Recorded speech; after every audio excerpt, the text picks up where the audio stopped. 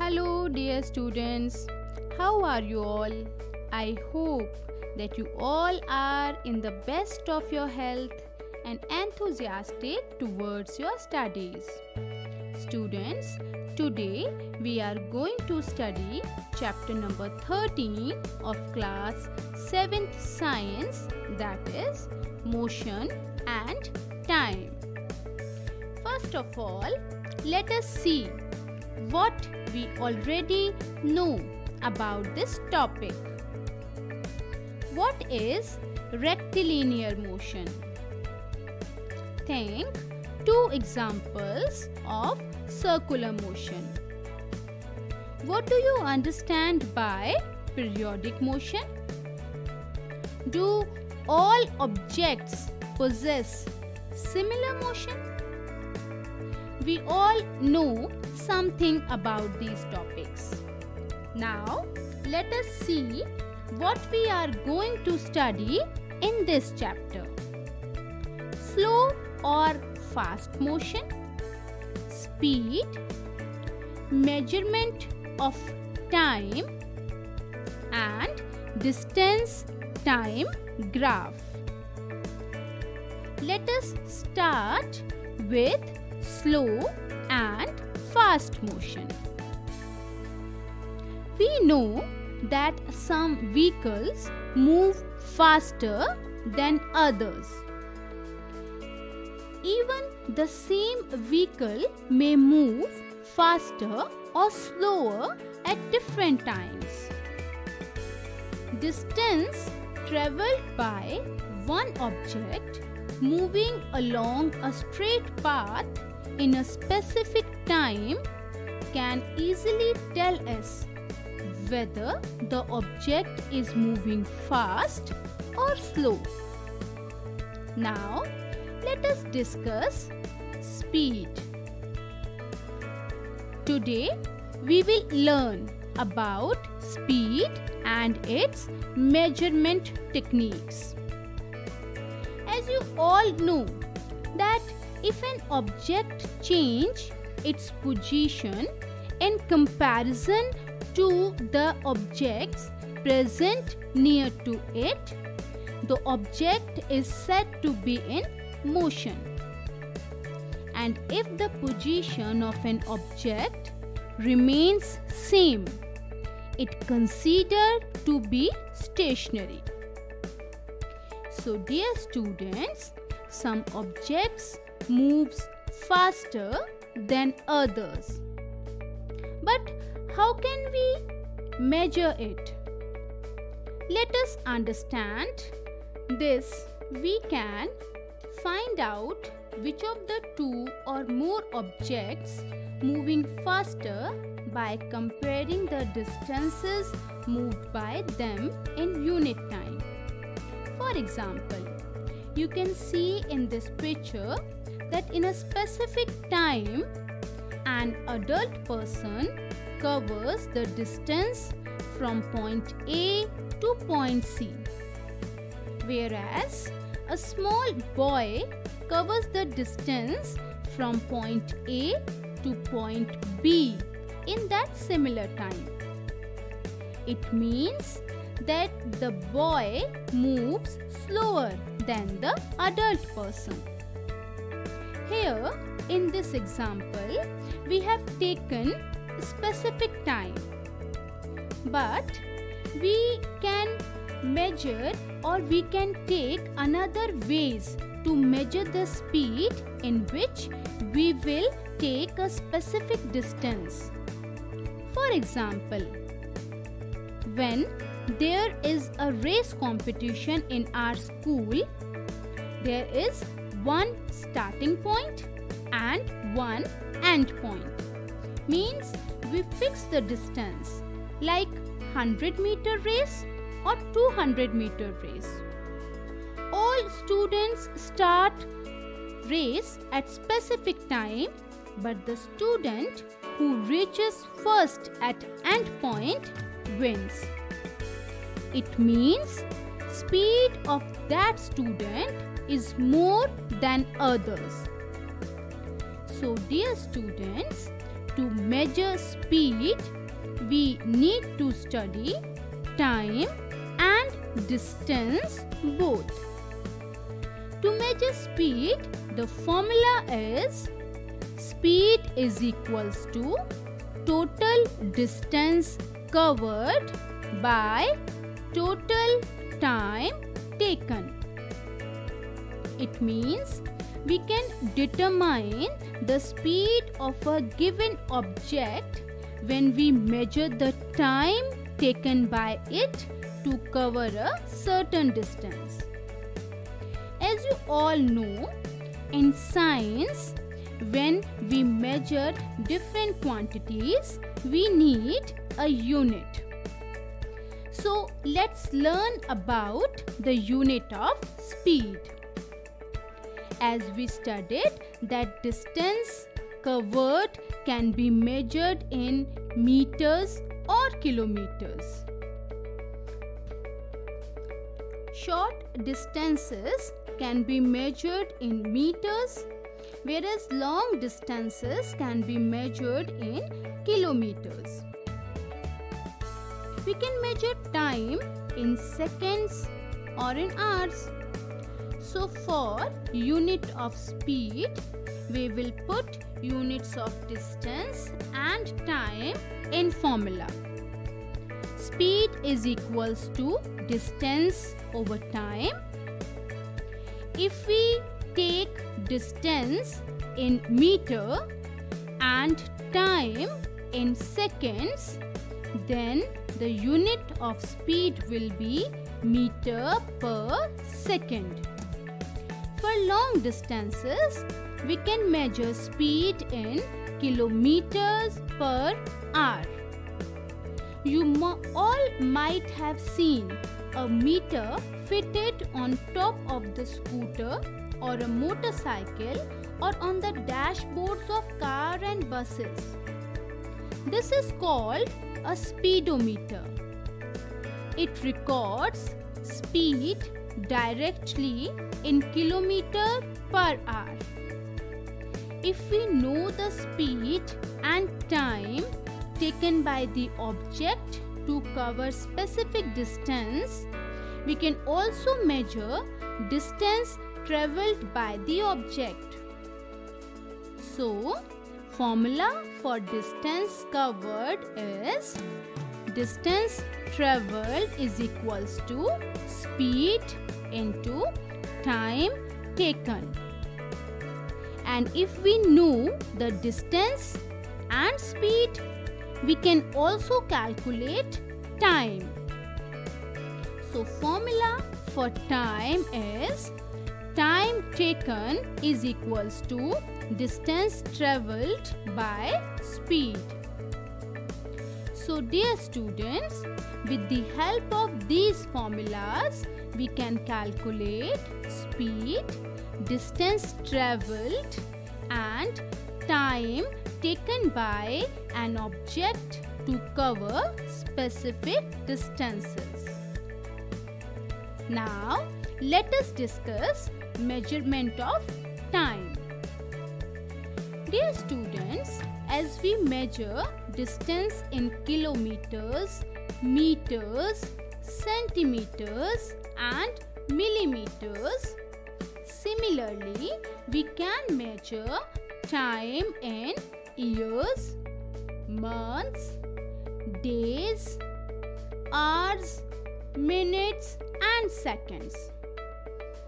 Bigger units for expressing very long time intervals are decade, that is equal to 10 years, century, which is equal to 100 years, and millennium, which is equal to 1000 years. Students, have you ever thought how time was measured in olden days where clocks and watches are not present? In ancient times, people used some natural events which repeated regularly after fixed time intervals to measure time. For example, the time between one sunrise to the next was called a day. Similarly, a month was measured from one new moon to the next. A year was fixed as the time taken by the earth to complete one revolution of the sun. But, dear students, often we need to measure time intervals which are much shorter than a day. Clocks or watches are perhaps the most common time measuring devices.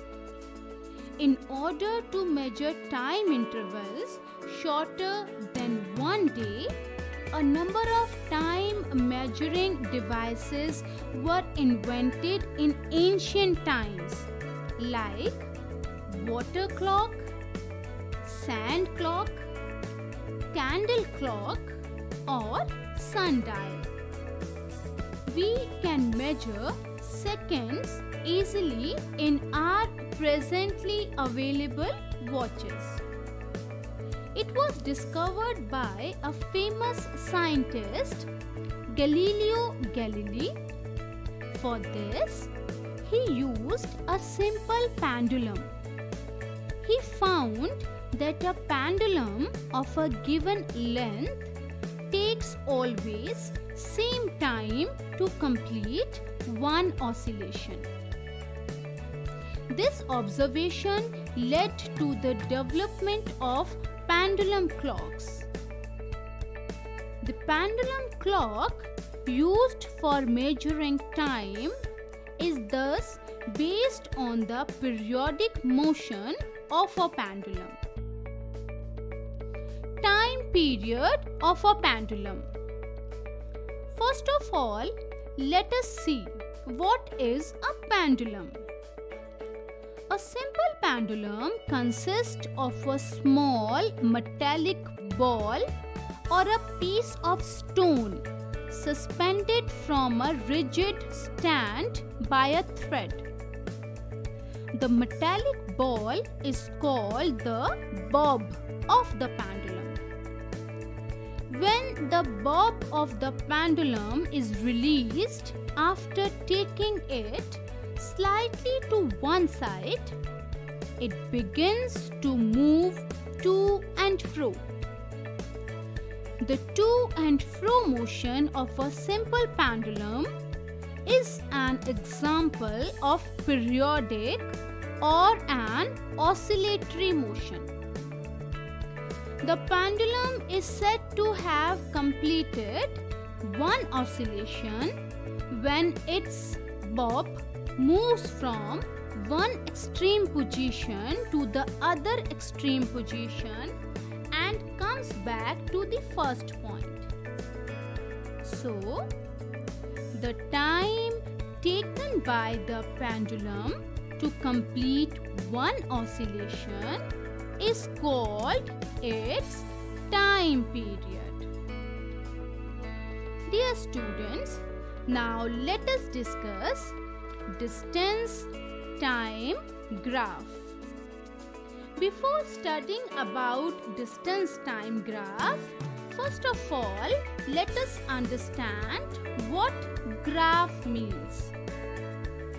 A diagram showing the relationship between variable quantities by a number of distinctive dots, lines, bars, etc. is called a graph. Graphs are present in different forms such as bar graph, line graph and pie chart. All three types of graphs are very different from each other. As you can see here, bar graph is a diagram which shows informations as bars of different heights which represent the values of the variable quantity. A pie chart is a kind of graph or a diagram which shows the percentage composition of something in the form of slices of a circle. Line graph is a representation of any physical quantity in the form of a line. So, let us discuss a line graph for distance and time. For this, we need two physical quantities. Let us make a table which shows different distances covered by a car in different time. Imagine that a car covers 2 km distance in first 5 minutes. In next 5 minutes means total in 10 minutes, it covers 4 km distance. Similarly, in next 15 and 20 minutes, it covers 6 and 8 km distance. These values are showing that the car is moving. Now, let us make a line graph for distance and time with these values. First of all, draw two perpendicular lines to represent two axes. The horizontal line here is called x-axis and the vertical line is called y-axis.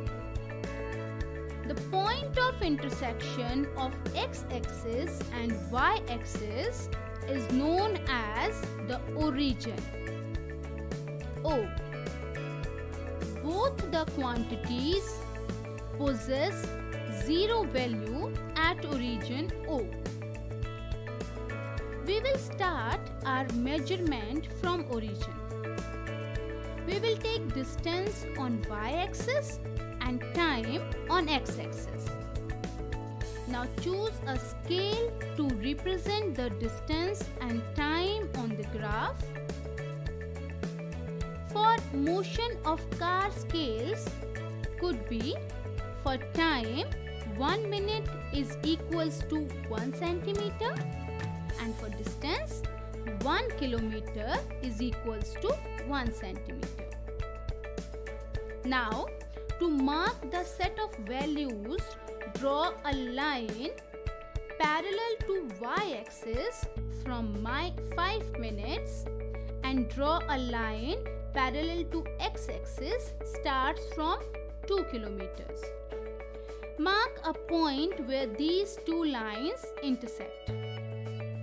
Similarly, from 10 seconds, draw a line upwards in front of y-axis up to 4 kilometers and make a point. Then take third and fourth set of values of time and distance and mark all the points on the graph with a pencil line to obtain required distance time graph. Now, as you are looking here, we have a straight line graph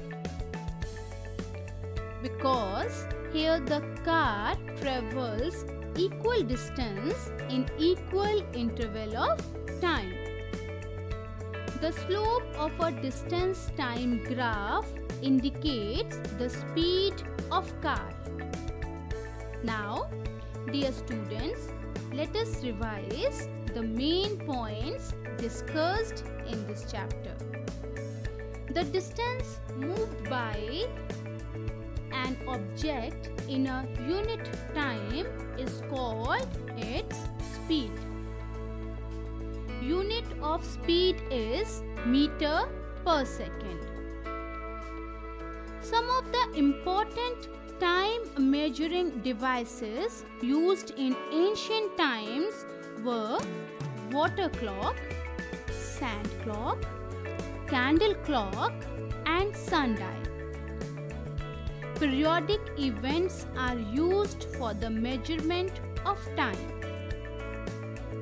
Periodic motion of a pendulum has been used to make clocks and watches. The distance time graph for the motion of an object moving with a constant speed is a straight line. Dear students, now let us match these events with the type of motion. First, motion of a needle of a sewing machine, motion of the earth around sun, motion of a train along a straight bridge. Types of motion are rectilinear motion, periodic motion and circular motion. Motion of a needle of a sewing machine shows periodic motion. Motion of the earth around the sun is circular motion, and motion of a train along a straight path is a rectilinear motion. Now let us discuss some questions, and I hope you all know the answers well. Question number 1. Give the units of distance, time and speed.